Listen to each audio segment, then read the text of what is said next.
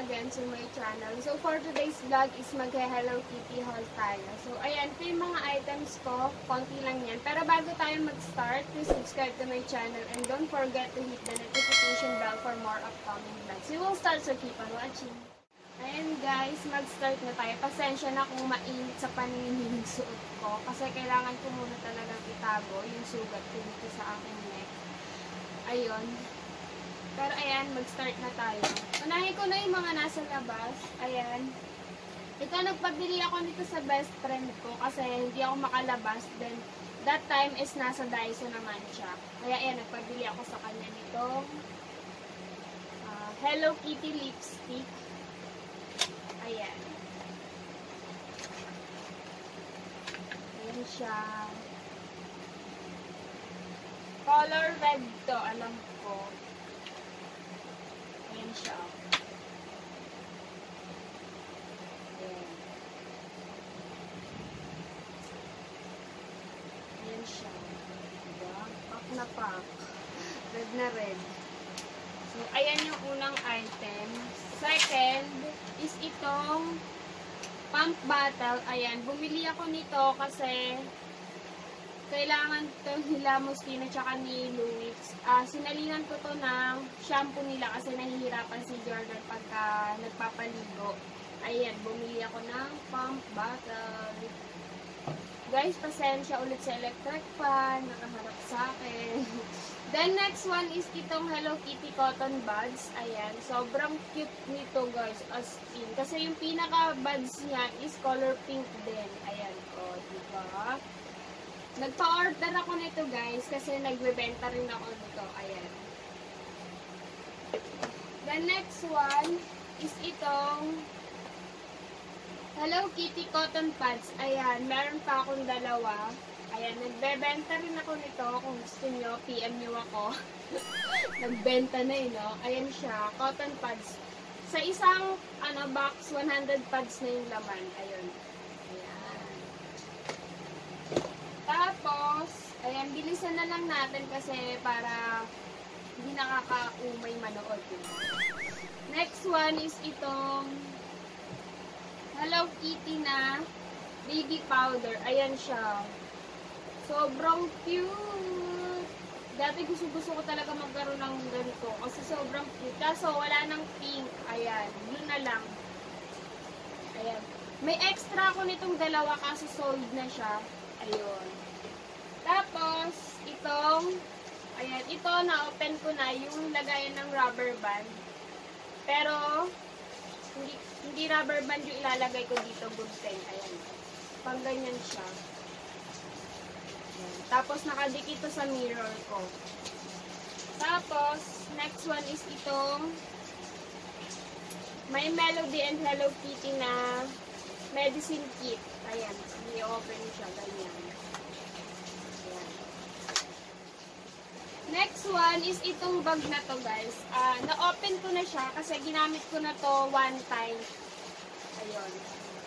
Sobrang ganda nito guys. Itong Hello Kitty Purla inspired bag. Sobrang cute. Kaso ibebenta ko na rin to kasi ayun. Pero isang beses ko lang ito nagamit. Tapos, siguro 1 hour lang yun kasi nagpa-vaccine lang ako kay Moschino tsaka kay Lino. So, ayan, may tag pa siya. Tapos, ganito siya. Ganito siya i-open. Ayan, i-slide mo lang siya ganon. Mag-open na. Ayan. Sobrang ganda nito, guys. Ayan. Pag napanood nyo to, bilhin nyo na agad. Mura ko lang ito ibebenta, kaya, ayan, PM nyo ako sa aking Facebook account. Ayan. Sobrang ganda. Ang lakas makasosyal. Diba? Online selling pala itong ginawa ko. Charot. So, ayun. Tapos, meron na siyang free na dust bag para hindi siya madumihan. Next one is ito na. Ito na lang muna.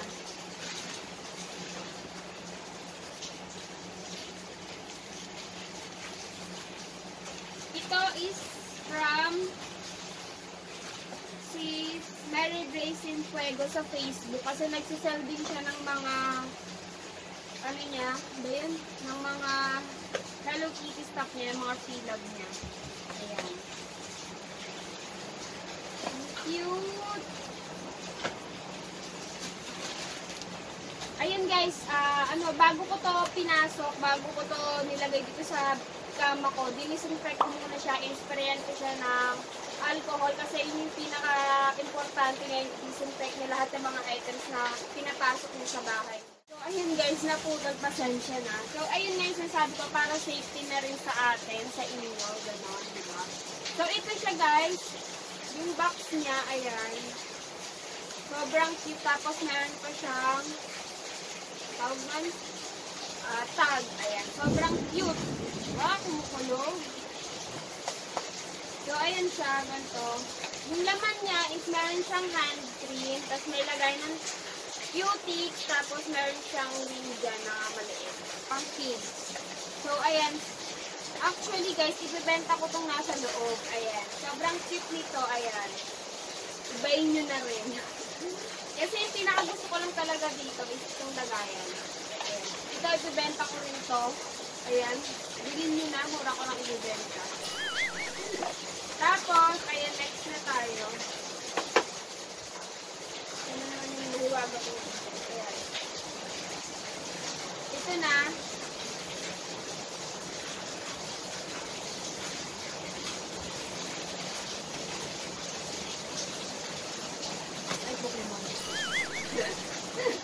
Nalaglag pa.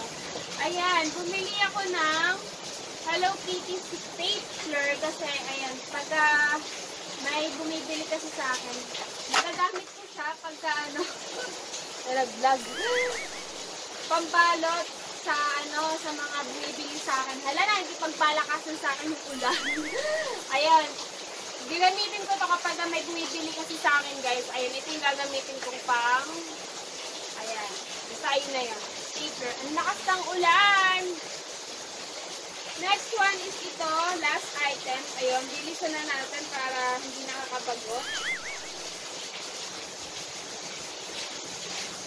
Ayan. Bag din siya, guys. Para siyang, yung purla bag. Kaso ito, ganito naman siya. Ang ganda. Ayan yung details niya. Ganon din siya i-open. Ano ba? Ganon din. Ayan. I-slide mo lang din dito. Ayan. Ayan na rin.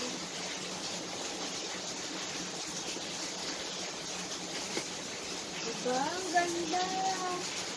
Makas-makasit siya ng bag na to.